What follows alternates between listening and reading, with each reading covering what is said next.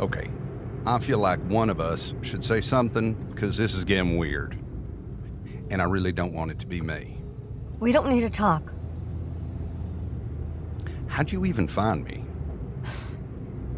I go to school with the girl who works reception at the adoption agency. I fake cried for like 30 minutes and bought her a bag of Cheetos. Nice. And kidnapping people, is that like a new extracurricular you're doing these days, or? Extracurricular? Yeah. What kind of a 13-year-old goes around in a ski mask? I'm 14. 14, fine. Dumbass. Fine. And I wasn't trying to kidnap you. Well, congratulations on your plan then. Thank you. I'm sure your parents are proud. Wow. Do they know about this? Is this like they're okay with dude, this? We really don't need to talk. If you'd really wanted the guitar, you could have just emailed me, you know. Emailed you. Or whatever. I mean, you didn't have to, you know, punch me and smash my fingers. Would have saved us both a lot of trouble. Yeah, I'm sure you would have responded. Fair. I guess you're wanting some kind of explanation, right? Or maybe not. Look, let's just say, however your life's turned out, even with all this shit tonight, you were better off. I mean, Do you even know Brenda and Larry? I'm pretty certain they're better than we Do you know would've been. them? No. We didn't want to be involved in the adoption process. Great. Well, you gave me to assholes. Just by the way, just in case you wanted to know, y'all gave me to a couple of assholes. Oh, please. All kids think their parents are assholes. They're not my parents. Then what are they? Ah, okay. What? I get it. What? Why you need that $20,000 so bad? You're running away. I never said that. Shit. It's what I would do. It's what I did. When? Your age, probably. A little older. In which case, I'm just gonna say it. If you think this right here is like some kind of reunion. Oh my God. Some kind of father-daughter getaway escape thing where I help you, let me just put that to bed real quick. Don't even flatter yourself, dude. I am not trying to do anything with you. Oh. Good. Although I have to say, running away doesn't solve the problems you think it's gonna solve. I'm sorry, do you even know what it's like? Do you have any idea? To grow up with these two people that are so, like, fucking, weak. Smiling all the time. Acting like everything is fucking pancakes, fish taco nights. All the while, neither of them has a backbone to confront even one of their problems. Everyone thinks we're losers. Everyone. It's like, stop going fishing every other weekend, Larry. Pretending you had an awesome time while you know Brenda's at home cheating on you with fucking Alan, her boss. I mean, the guy's name is Alan. He's a dentist. You're a cop, dude. You own a gun. You should fucking kill that guy. Not invite him over for dinner and let him eat at your table. At your table? My freshman year, I set a small fire in my chemistry class to get out of taking a test. And Larry convinced everyone it was an accident, so I didn't get in trouble. I did it again second semester. Larry told everyone it was an accident. Again. Like 2 accidents? Really, Larry? Come on, dude. Stop being so fucking weak all the time, and to think that every day since you can remember. And then, all of a sudden, when you're 12, you find out, whoops, actually, we're not your parents. Nope, we're just like other people. To find that out after all that time, after all those years, and be like, fuck yes, I knew it. My real parents are probably like NASA people. They're probably like spies. And then to cry on this stupid girl's shoulder for half an hour just to get the files, open up an envelope, look inside, and find out that your real parents are... country singers. Fucking country singers? Awesome. My parents aren't perfect. My mom's cheating on my dad. Get over it. My dad was an accountant. Think about that. I don't even know what that means. Running away from it all's not gonna help you. It helped you. Running away from my parents didn't solve anything. I'm not talking about your parents. Yeah. Well, it'd probably make you happy to know that leaving you at the hospital that day has caused me nothing but a goddamn ocean of grief and nonsense ever since. I mean, it was okay for a couple of years, but then every year at the same, Mary started waking up in the middle of the night. She'd have a dream or something that you were in trouble, or you died, or you were in jail. What the fuck a 5-year-old is doing in jail is, you know, catch her wandering off sometimes, sitting in the parking lots of schools, buying kids breakfast cereal, looking at missing girls posters online, just worrying.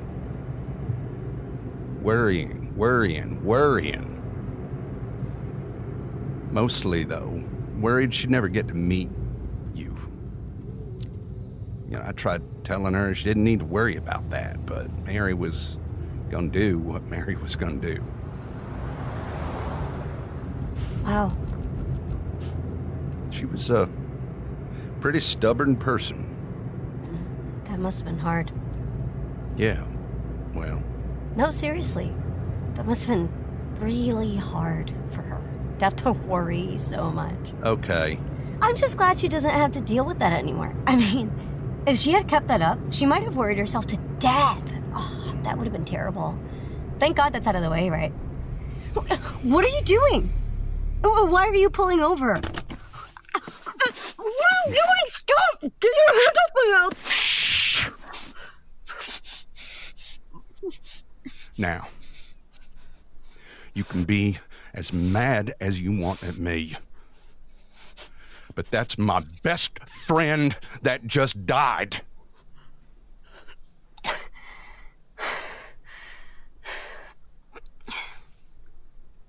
As I was saying, she used to worry she'd never meet you. And I'd tell her, if she's really your daughter, you don't need to worry because she will find you herself. She will not let this wrong that we've done her stand. If she's truly your daughter, she will seek out her vengeance and lay it at our doorstep with the fury of a spurned god and make sure that we never forget about her again. And here you are. I'm sorry we fucked you over. I am. But don't misunderstand me. I'm not doing this for you. This is for Mary. She'd want you to have her guitar. Now, you want to keep it? You want to sell it? That's up to you. Good. Then don't misunderstand me. Because I don't want to have it. And I don't want to sell it. I want to destroy it. I want to take it out of its case, bring it into the woods, and just go fucking crazy on it. And after I'm done smashing it, I'm gonna build a bonfire and take all of those tiny, tiny pieces that are left and burn them. And then, After the fire goes out, I'm gonna take the ashes and I'm gonna burn those. And I'm gonna burn them until the ashes turn to dust, and the dust breaks apart into atoms, and the atoms dissolve into nothing. And the protons and electrons and neutrons fly off and get lost and die. And then the universe forgets it, and my mom and my grandma and her grandma ever existed. I don't care if she worried. She got to forget that I existed. It's only fair that the universe forgets she existed too. Little Montgomery is a production of New City Players, a Fort Lauderdale-based ensemble theater company. Our mission is to create community through transformative theater. Want to join our community text platform where you can receive an occasional inspirational and theatrical message? Text us at 954-388-9440 or click the link in the show notes. That's 954-388-9440.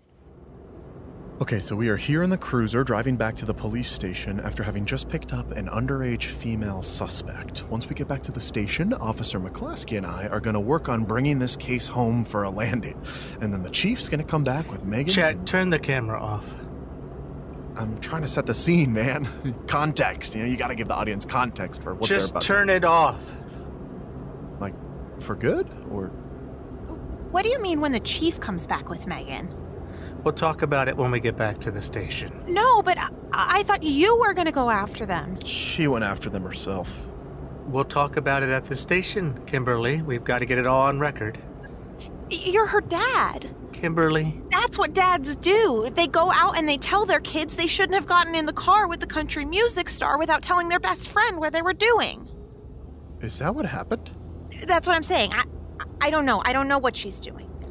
Look, Patty wants to take care of it, so... And it's her, prerogative, so that's the end of it. It'll be fine. Is this because of that incident? Or... Sorry. Megan told you about that? No, just things I heard at school. You heard it at school? I mean, no. I don't know, maybe. Oh, Jesus. Hey, come on, man. It's just... You know what? Whatever those kids said, whatever they said, they lied, all right? It's also on YouTube. Yeah, well, you know what? Whatever that video said, it lied, all right? He was saving those people in that McDonald's. That's what he was doing. This is what people don't understand. When a guy has his hand in a McDonald's bag and says there's a gun in there, you just don't know. It could be anything in there. A gun, a shotgun, a knife. You ever seen a McDonald's bag? They're huge. A machete? I mean, it could be anything. And also the reason he was totally cooperating and when he got down on his hands and knees instead of pulling his firearm, because that's an easy thing to just do, is because he was trying to protect all those people in there from harm. He was diffusing the situation. That's why he gave him the keys to our cruiser. He was just trying to get the guy out of there. That's what a freaking cop of the law does, He puts himself on the line without worrying about humiliation or embarrassment, and takes one for the people around him. And everyone's shitting on him about it and making fun when they have no idea. They have no idea. I mean, you're looking at a savior here. He's a selfless savior. He didn't have a gun. What? He didn't have a gun. Yes, he did. That's what everyone was saying. He didn't. Oh, come on, man. You don't know that. He was wearing a bag on his hand, Chet. Of course. Come on. Dude, what are you talking about? You don't have to be a freaking scientist to... No, man, don't start spiraling. I'm not spiraling. You're only saying that because you're upset about... Because I was scared. Okay? I was scared. Even when I figured out he didn't actually have a gun, I still didn't get off the ground. I just laid there. Nah, man, you weren't scared. No, You Chet. were saving those people, saving all of them. No, I wasn't. Ah, come on, man. You're a superstar. Stop, Chet. You're the fucking King Kong of cops, man. Stop, Chet. Why? I'm serious. Because I'm a loser, man. All right? I'm a fucking loser. I'm a desk cop, man. I'm scared. I wake up every morning and I'm just scared and I don't know what to do. I don't know what I'm doing anymore, and everyone can see it. When I look in their eyes. Brenda sees it. Everyone at work. Even Megan.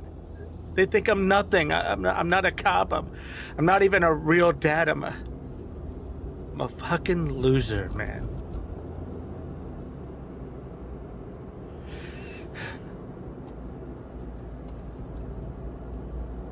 That's not true.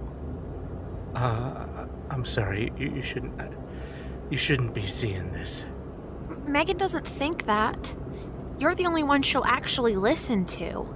That's why I called you, not the police. I called you, 'cause you keep her safe. Like the time she set the school on fire and you came and told her to stop, she listened to you. And the second time she set the school on fire and you told her to stop again, she listened to you. And when we're together and we're about to do something dangerous, she always looks me directly in the eyes and says, "Don't tell Larry." Not her mom, not our teachers. She says Larry, and she means it. Yeah? And I don't care who the chief is. I know Megan would want you to be the one to get rid of Mr. Montgomery. Actually, the chief is going after Megan. She's what? I thought she told you. She's picking up both of them, but I think she's gonna arrest Megan. But that's not fair. She didn't even do anything. Can she do that? No. No, she cannot. What? She will not do that. Everybody, put your seatbelts on. Why? We're going to get my daughter!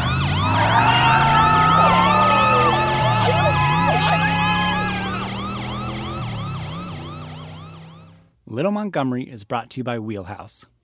Do you finish every day with tasks uncompleted? Are you constantly catching up on emails?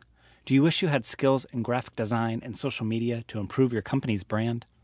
On the voyage of growing your business, time is your most valuable asset. Say hello to your new virtual assistant. At Wheelhouse, we know what it feels like to be consumed by the work we have to do that keeps us from the work we want and need to do. You deserve to get your time back from annoying tasks. Get back to your Wheelhouse captain and hire a first mate. Visit the link in the show notes to see if a Wheelhouse virtual assistant is right for you. Why are we stopping? For gas? Duh. Well, hurry up. You can stay in the car. Yeah, because I'm some asshole who's gonna let you out of my sight. Jesus. Fine. Fine. You want anything? No. Okay, suit yourself. Wait. Doritos? Hello?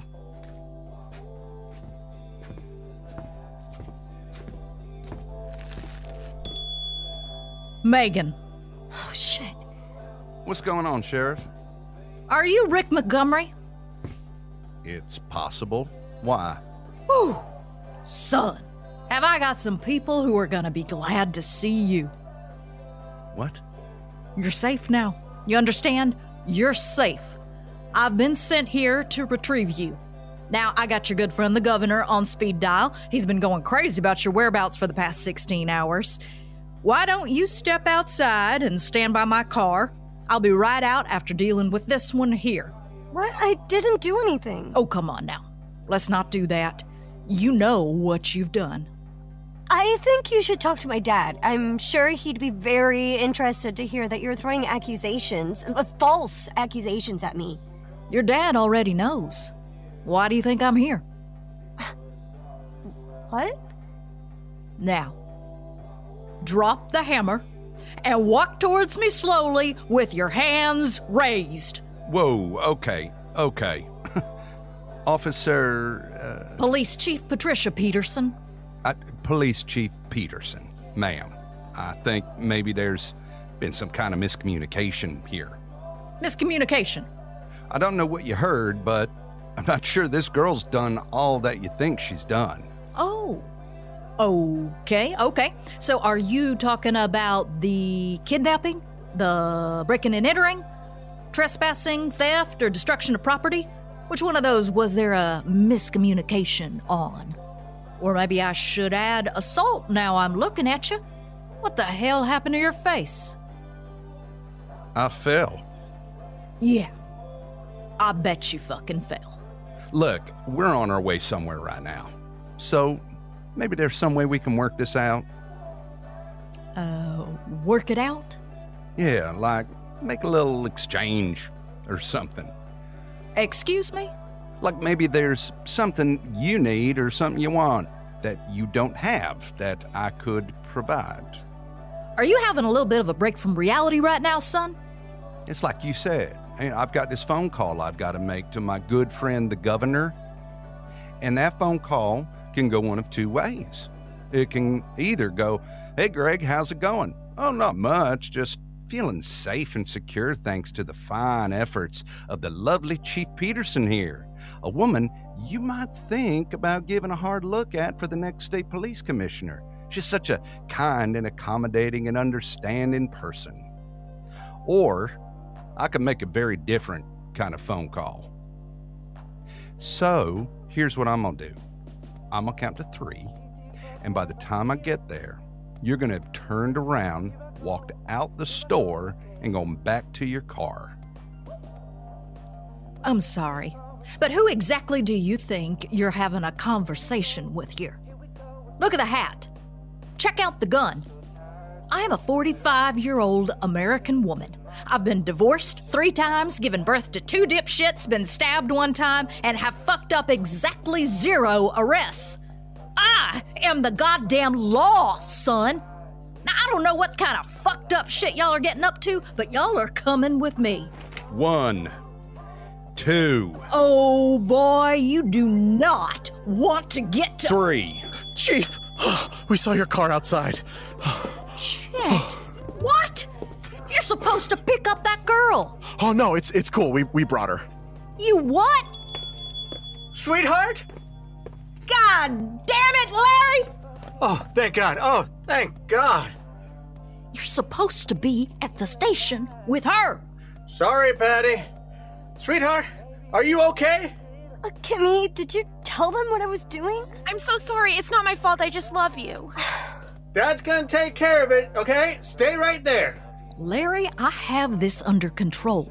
Now take Chet, get in your vehicle, and drive the hell back to the station. Now! Patty, why's your gun out? Did you hear what I said? Why is your gun out, Patty? Because I'm in the middle of an arrest right here, in case you hadn't That's my noticed. daughter over there. You can't just be pointing And it. she broke the law. That's sort of the way it works. Patty, you put that thing up right now. Or what, Larry? Patricia, Or what, Larry? I don't want to do this, Patty. Don't make me do this. Don't point your gun at me, Larry. I'm not. I'm just holding it. You're pointing it at me. I'm not pointing it. I'm pointing it at the floor. You're pointing it in my direction. Stop bringing your gun up. You stop bringing your gun up. I'm not bringing it up. You're bringing it up. Stop bringing it up, Patty. Drop the gun, Larry. You're You making are me a do major it. I breacher. don't want Lower to. the gun You right lower now. it. Lower You it. I lower swear it. to I God, don't want lower to do it. this. Stop I'm not making you me do this, anything. Patty. You're the one Lower who's your supposed to gun so lower I your can gun, lower not my me. gun. This I is don't my want to have to lower my jurisdiction.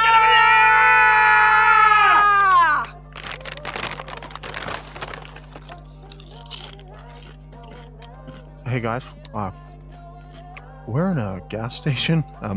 You're not taking my daughter, Patty. It's not your call to make. Yes, it is. She's been tricked and abducted by a country music star.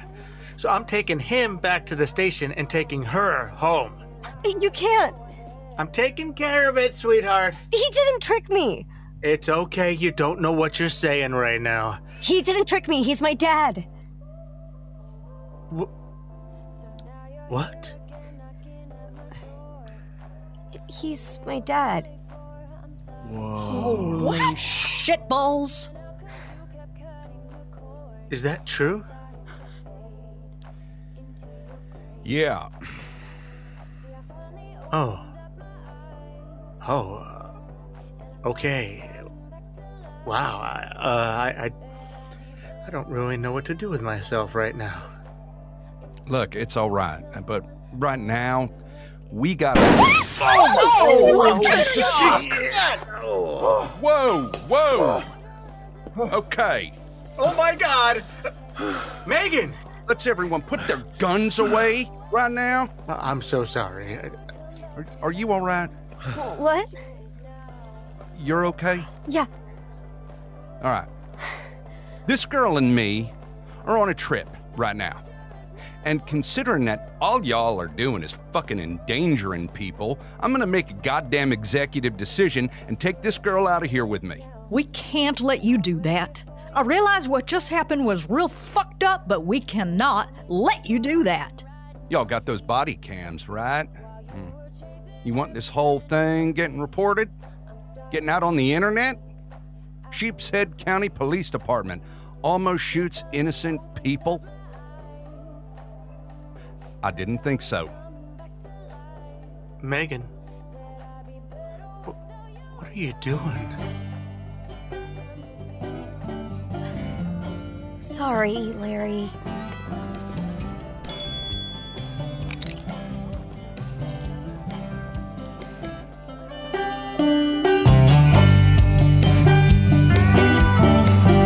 Little Montgomery was written by Stephen Brown, directed and produced by Timothy Mark Davis. Production management by Ryan Maloney, sound design and editing by Andrew Paul Davis, show music by Joshua Diaz, show artwork by Ryan Arnst, with performances by Krystal Valdes, Casey Sacco, David A. Hyland, Timothy Mark Davis, Gregg Weiner, and Elizabeth Price. Funding for this organization is provided in part by the Board of County Commissioners of Broward County, Florida, as recommended by the Broward Cultural Council.